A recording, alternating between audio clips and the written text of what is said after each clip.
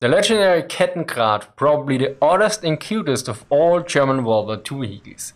This half-track motorbike is still quite common at events. As such, you will see some footage from Tankfest and Militracks 2019 in this video.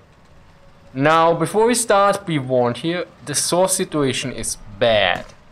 So take everything with a grain of salt. Sadly, I don't have access to any primary sources on this vehicle, yet.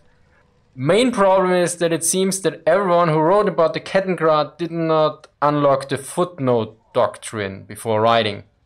On top of that, most of the sources I use here I usually wouldn't touch at all, but I don't really have an alternative here. So after we got that out of the way, let's look at the name. Now Kettenkrad is the short version of Kettenkraftrad, whereas Kraftrad is the old German word for motorcycle. And Kette means chain or track. So well, it's a tracked motorcycle. Unlike M1, it actually says what it does. And also unlike M1, it doesn't apply to like 50 different kinds of equipment from rifles to tanks.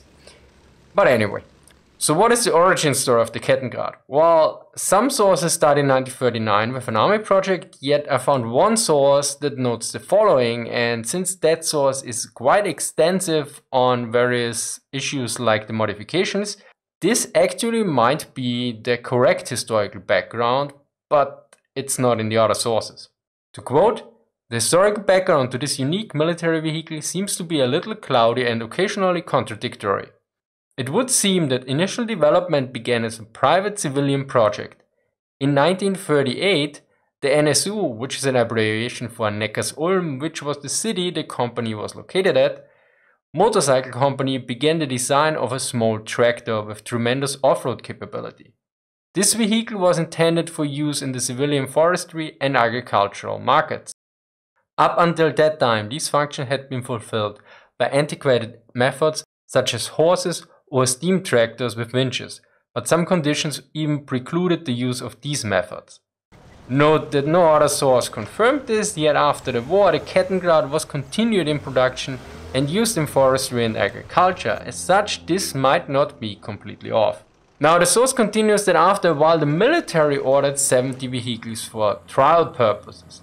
This is in contrast to another source, which I trust generally more, that states that in 1939 there was a call from the German Army Weapons Agency, the Heeres Waffen, to create a vehicle that could pull cargo in the mountains, like mortars, heavy machine guns, telephone cables, etc. Whereas another source notes that the NSU company in 1940 got an order to build an off-road towing vehicle that should be able to tow up to half a ton of equipment. Now the first series of 500 vehicles was issued to the troops between 1940 and the end of 1941. And it is rather certain that in June 1941 the vehicle entered official service into the German army, since the source is referring to an official announcement by the army in that month. Basically there were two special variants of the Kettenkrad, which had the Sdkfz number 2, and Sdkfz 2/1 was for telephone cables, and /2 was for heavy telephone cables. So we had basically three kinds of this vehicle. Two with telephone cable rolls mounted in the center and one without, which you usually see at the events. Additionally, there was also a Sonderanhänger 1, literally special trailer 1. Yet it was issued in limited numbers and is rather rare these days. Now let's look at the strengths and weaknesses of the Kettenkrad next. The Kettenkrad was popular with the troops, since it was capable to move under the most dire situations, which was especially useful on the Eastern Front during the mud and winter seasons. Its maximum climbing ability is noted at 45 degrees. The climbing ability on loose sand is given at 24 degrees without any towing load and at 12 degrees with a towing load. Additionally, it could move in water as deep as 44 cm, which is about 1.4 feet. Overall, it was well suited for off-road driving and towing. The excellent power-to-weight ratio and the low ground pressures enabled the Kettenkrad to literally go where other vehicles and sometimes men on foot could not go. Furthermore, it was very agile and also fast, something we discuss in more detail in the technical data section. Yet of course it also had its weaknesses. One main issue which was not fixed was the steering gearbox, which was not sealed properly. As such, the steering brakes would get oily, which could break the steering system, sometimes even months after being sent to the front. One source notes, the designers had to have known this from the very beginning, as they provided both steering brakes with drain tubes for any escaping gear oil. If these overflow pipes would fail, a major overhaul was required. Should oil bypass the oil overflow pipes and contaminate the brakes, it is impossible to gain access to the seals or drums from inside the vehicle. Removal of the engine, gearbox and differential is the only way to gain access to effect the necessary repairs. Another issue was that the gear for the reverse was not strong enough and could break easily, which also would break the gearbox. Although the Kettenkrad had strong climbing capabilities and other features, it had a rather high center of gravity. As such, it could be quite dangerous to drive it, since it was a rather narrow vehicle as well. This was especially the case on driving on slopes sideways. Shifting gears is also complicated since the gear shift is located between the legs of the driver. Let's look at some technical data next. The vehicle had an empty weight of 1,230 kilograms, which is about 2,700 pounds, and a combat weight of 1,560 kilograms, which is almost 3,500 pounds. It could carry an additional 325 kilograms, including the driver, so about 700 pounds. Whereas the US intelligence report assumed approximately half a ton here.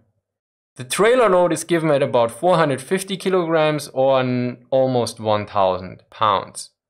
It had a length of 3 meters or 9.8 feet, a width of 1 meter or 3.3 feet, and a height of 1.2 meters or 3.9 feet.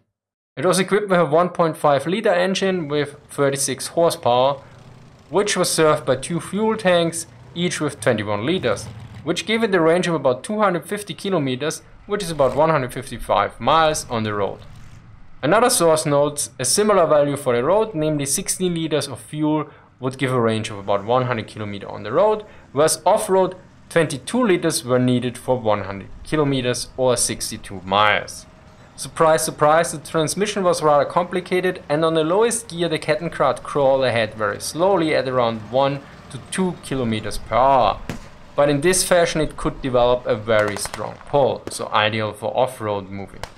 The maximum speed was about 70 kilometers per hour, which is about 43.5 miles per hour. Yet an US intelligence report actually notes a speed of 51 miles per hour here.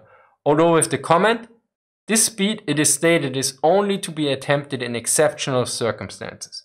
The regular top speed at 3000 revolutions per minute was noted at about 61.5 kilometers per hour, which is about 38.2 miles per hour.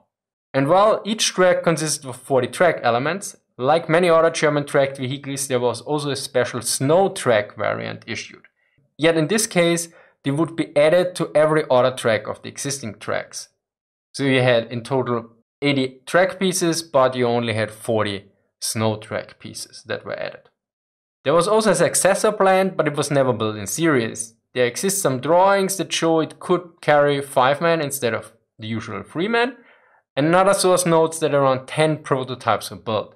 It was basically a slightly longer version with more seats and more track wheels. And it seems that this version was actually used in another way as well. Many of you might know the leichte Ladungsträger Goliath, or the light charge carrier, which was basically a tracked mine. This vehicle was not particularly successful, and a replacement was built for it, which was called the mittlere Ladungsträger Springer, the medium charge carrier, well, jumper, which was based on the extended Kettenkrad chassis. Yet the vehicle was too heavy and its cross-country mobility was limited. Only about 50 were completed, and according to one source, only 3 reached the front lines at all. For production numbers, I have also only limited information. The 0 series consists of 500 vehicles and was delivered from July 1940 to the end of 1941. We know that for December 1942 about 1,200 vehicles were still available. In 1943 around 2,450 were produced, and this number was almost doubled in 1944 with about 4,490. As such, it follows the trend of various other vehicles that the highest production number was achieved in 1944, which becomes even more apparent if you consider that the total war production was about 8,345. So in 1 year, almost 50% of all Kettenkrads were produced. Yet, the production did not stop in 1945. It was continued after the war until 1948, since the vehicle was used in a non-military fashion, usually by farmers, foresters and wine growers. Which brings us to the usage during the war. And one author makes a very good summary here. The Kettenkrad was not only used as a towing vehicle for laying field cables and for marshalling purposes at airfields, it has proven itself in difficult terrain as a tractor for anti-tank guns as well as ammunition vehicle and messenger vehicle. The vehicle, much appreciated by the troops, was also used to transport the wounded. Yet there were many more uses. For instance, generals used it during their frontline visits. There exist photos of General Manteuffel, the commander of the 7th Panzer Division, usually called the Ghost Division, yet also very high-ranking generals like Generalfeldmarschall von Küchler, who was at one point the commander of Heeresgruppe Nord, Army Group North, also used it. And there's one very interesting image because it shows Küchler sitting on the Kettenkrad at the back holding his marshal's baton, which is quite an odd combination to see. To conclude, the Kettenkrad was a highly versatile half-track motorcycle with excellent off-road capability. It was used in various aspects, like pulling the Messerschmitt 262 jet fighter, moving wounded in the rear areas, towing anti-tank guns, or driving generals around behind the front lines. It was used in a civilian fashion after the war, and during the Cold War the Bundeswehr needed a similar vehicle, which in the 1950s led to the Gebirgskarette, literally meaning mountain barrel, which is also produced by an NSU company, and as the name suggests, also originally intended for the use with mountain troops, which would to a certain degree close the circle. Well, I hope you liked this little excursion into the realms of the Kettenkrad. If you like what I do, consider supporting me by sharing this video or by other means. As always, sources are linked in the description. Big thank you here to the Panzermuseum Munster for inviting me, and also big thank you to the Tank Museum at Bovington for inviting me several times. Thank you for watching and see you next time.